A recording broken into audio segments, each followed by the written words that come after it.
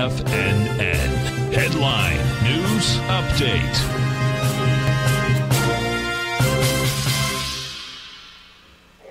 Hi, everyone. Market is about to close. Tiger Financial News Network, 4 p.m.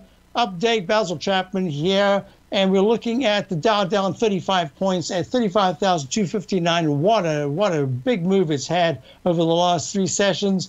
Made a slightly higher high than Friday. It went to 35,327. It looks very much like it's going to try to get real close to the all-time high, maybe this week. The weekly chart has started to improve as well, and the monthly chart has a peak D. It bumped up against that inside track repellent zone and then pulled back, but it's trying to climb back. So the key support now is between 35,000 and 35,800 if there's any sudden turn down. The S&P 500 is trading right now at 4486.39, up 15 points.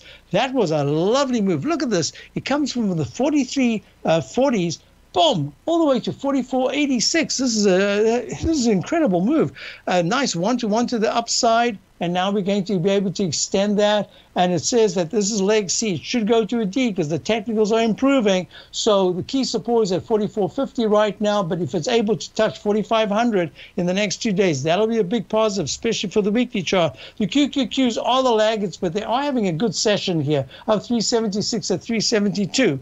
Can they continue that? That's going to be the issue. Is it a matter of having a rotation where the Dow is starting to lead and the S&P is next and the Qs are really lagging together with the Russell 2000? We're going to find out in the next few days. 368, now I'd say 367 is key support short term, and certainly in the 375 area, that'll be really good action. And we're also looking at the IWM, the Russell 2000 ETF trading vehicle. It's really struggling here. It's just gone sideways. What is interesting is gold is trying to claw its way back again into the at 1764. If it can touch the 1775, 1780 area in the next 2 days, that'll be a good sign. You don't really want to see it back in the 1745s because the dollar so far is holding okay. It's not great, but it's up near the recovery high at 93.94. What's going to be very important here is that crude oil. It looks to me, from a visual standpoint, that this leg D in the crude oil is suggesting there could be a little bit of a pullback here,